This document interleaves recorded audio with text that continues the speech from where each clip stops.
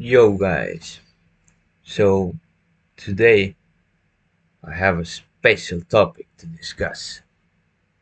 Uh, I've been watching this documentary. I can't remember what it was called, but it was talking about microwave radiation, right? So when it comes to all this technology we have everywhere around us, right? Anywhere you are on the planet, it is a technology we don't fully understand. So I took some notes down from this documentary. I want to read these notes to you folks. So just to, get you up to speed, what it is I'm actually discussing with you guys, right? So here goes. There are a number of studies which show that male fertility has been badly affected by microwaves, especially in mice, where their fertility was shown to have been completely gone. Are we prepared to risk all of the future generations of the world for today's profit margin? That's a great question, because that is exactly what we're risking. The cells are identical to plants, animals, humans. If you are damaging a human cell, you are automatically damaging every other single thing's cells too, right?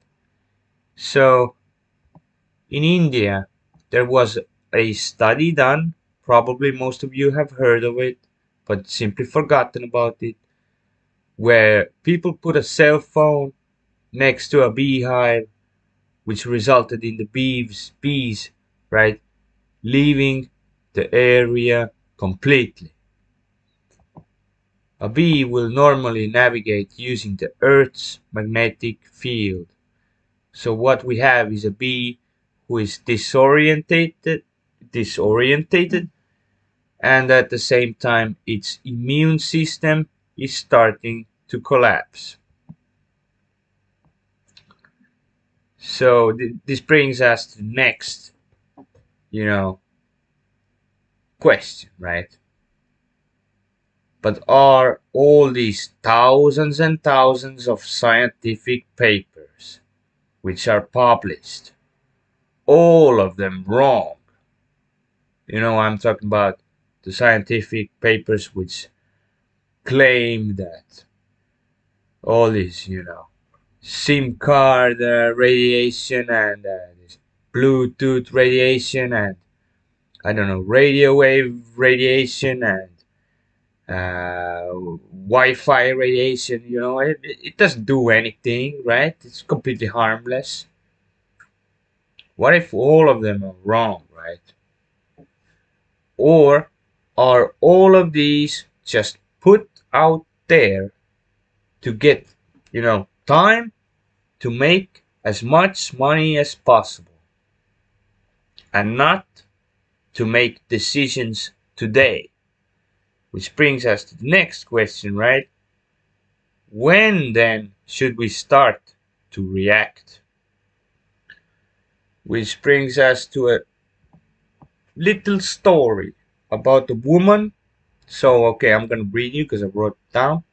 There was a woman in Stockholm who started having a strange headache sometime in 2003, I think it was, yeah.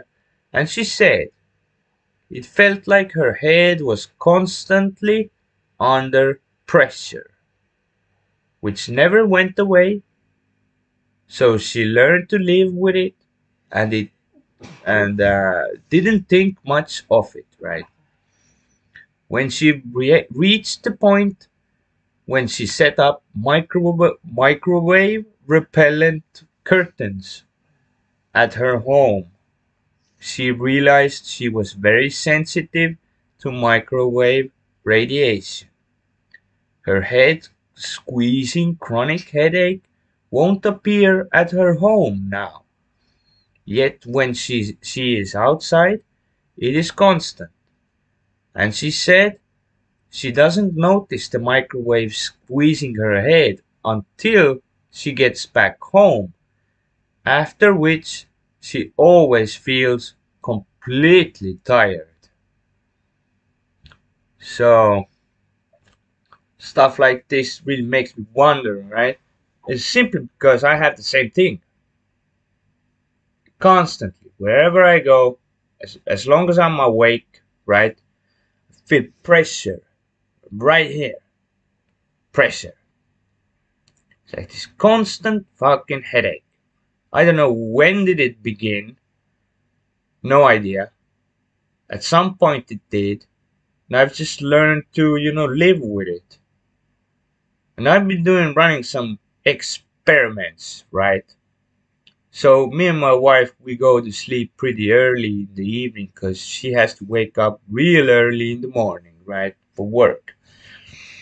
So, uh, you know, first thing I was when I began experimenting with this thing, right, I started keeping my phone on airplane mode, right, just keeping the Wi-Fi on so I could check some few things and just keeping it on airplane plane mode as much as possible. That actually boosted some. I felt like, I don't know, I really did feel like a tiny bit better as soon as I started doing that, right?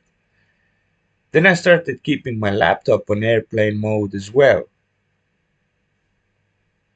and all of this accumulated up to the point where now, if I go to sleep, I switch off the Wi-Fi, switch off, the anything that emits some kind of a frequency, right? And God, when I wake up, I feel like a happy baby. I see good dreams all throughout the night. I don't, sweat, or I don't run up and down to the toilet that much. I really feel rested in the morning. So that's something to really think about, guys. I mean, we are living inside a microwave oven, and people don't understand it, especially children, right? It's kind of weird, right? I remember a time when we had to switch off the phones and whatever the TVs and everything, right, at night. But these days, people actually keep all their wireless shit working 24/7 right next to their where they sleep. They take their Wi-Fi, wireless, Bluetooth, whatever devices to bed. They wake up and they look at their screens, watch some, I don't know, goddamn knows what the hell they're doing, and they're even keeping all this wireless microwave oven technology right next to their genitals, right? Every day, all night, 365 a year, right? So let me know what you guys think about this topic down in the comment section below, right? I don't know, man. The headache goes away right after I switch off all this wireless shit. So, my recommendation is try to use as little wireless stuff around where your home is, right? At least. Keep your phone on airplane mode as much as possible, and if you really have to use Wi Fi, don't use it for more than 2 hours a day. Right? I know it sounds stupid because it's kind of impossible to achieve these days, But there are people selling microwave repellent curtains, which I don't have personally, but I'm really interested into looking into these things. And I heard that the internet has to offer microwave repellent clothes as well, which I'm gonna be investigating in the near future deeply. I want to get rid of my headache. Oh God, it's been so many years. I don't even know how long. I always thought it was something to do with the light, right? The sunlight and the whatnot. Maybe not. Maybe it is all these frequencies and things going around us. Cause some dudes told me something interesting, right? When you're on a trampoline and you're like bouncing on it, right? You're using your own frequency, everything's fine, right? But imagine like a 100 stone dude starts bouncing right next to you, right, on the trampoline. You sort of have no choice. You have to use that guy's frequency there, right? Well, it's the same with the brain waves, right? So the microwaves are heavier and smaller. So if you're bombarded by some kind of type of microwaves all day and night, right, year by year, your brain sort of doesn't have a choice but to, accept that frequency as the base norm or whatever. And even your pulse and your heart rhythm and everything starts changing according to that, right? Kind of creepy, but that's the world we live in today, right? Anyway, thank you guys for watching. Peace.